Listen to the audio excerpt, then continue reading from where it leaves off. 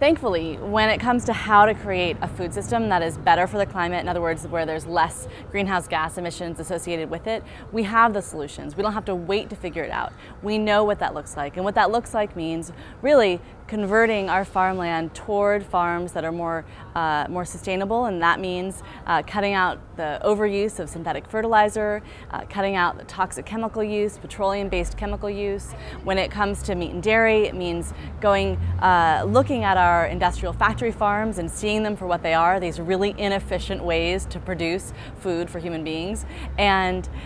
so again, we have these solutions, we know how to do it, and the question is whether or not we have the political will to move in that direction, because currently billions, tens of billions of our tax dollars are going to essentially subsidize and incentivize a way of farming and a way of organizing our food system, which again is producing food that's bad for our bodies, but also has this really, really high cost to the climate. What we really need to spark is a public conversation that gets people to see and understand that just like we need to shift energy toward green energy, and wind and solar being kind of emblematic of that, just like we need to shift transportation to green transportation, to really have our government build that infrastructure of high-speed rails and more buses and more ways for people to not have to rely on the single occupancy car.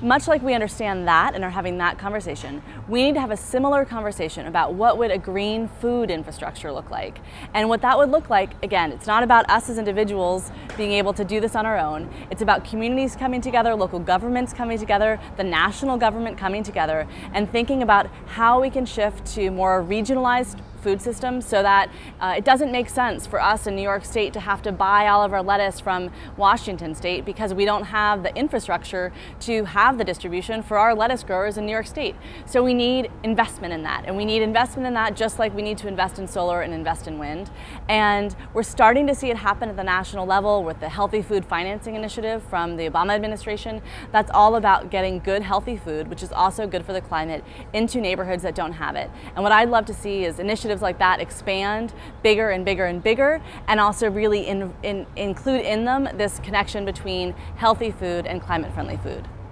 What we're really talking about, and there's many of us that are really seeing how important it is to shift the way we grow food, what food we're eating, what we do with our food waste in a different direction. What it really means is having more food diversity, having more companies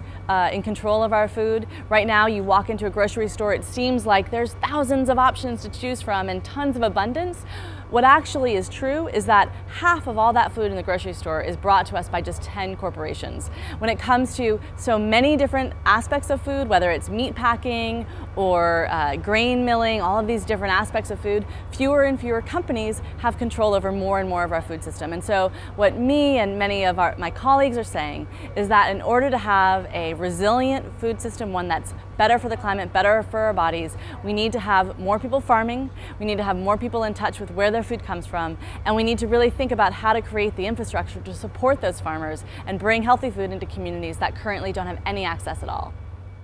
What kind of farming, in your view, has no future that exists today? I would like to believe that we're coming close to a point where we see the factory farm feedlot system for producing meat and dairy in this country much the way we saw the Hummer, which is an outmoded, outdated, totally irrelevant to our modern needs way of transporting ourselves. And we saw what happened to the Hummer. And I'd like us to see that in much the same way, the way we're raising meat and dairy in this country, in factory farms, pumped with hormones, pumped with antibiotics, pumped with chemicals, fed on genetically modified corn and soy, that we'd see that system in much the same way. It's really inefficient, it's inhumane to the animals, the workers are paid some of the worst wages in our economy, the most exploited workers, and that we would see that there's another path. And that other path is a path where the animals are treated humanely, where they are able to live on the land and eat the food that animals evolved to eat, and where, again, they have less of an impact on both our rural economies, our environment, and also the climate. When we think about the urgency of the climate crisis, that we really need to start bringing down our global emissions, not in 10 years or 20 years, but today. When we realize the urgency, then I think it's all the more reason why food and agriculture comes straight into the spotlight. And that's because food and agriculture contributes a significant portion of man-made methane and nitrous oxide to greenhouse gases, which are much more powerful in terms of their global warming potential than carbon dioxide and have much shorter half-lives in the atmosphere. So reducing those gases today will have a greater impact on reducing overall emissions today. And when we have this conversation, what we also realize is that we need to be talking about this as a global community, because so much of the food-related emissions are coming from just a handful of countries, Brazil, Indonesia, for instance, chief among them, because of the pressures on those rainforests in those countries by food producers, by palm oil producers in Indonesia, and by livestock production in Brazil. And so as much as we consumers in the US need to think about supporting our local farmers here, we also need to be talking about and supporting a global food system that really addresses the connection between food and climate and starts reducing emissions from food and agriculture, not in 10 years, not in 20 years, but today.